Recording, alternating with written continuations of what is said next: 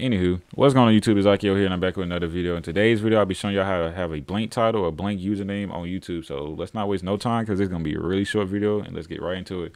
Now, the first thing you want to do is go over to this website that I will have in the link in the description.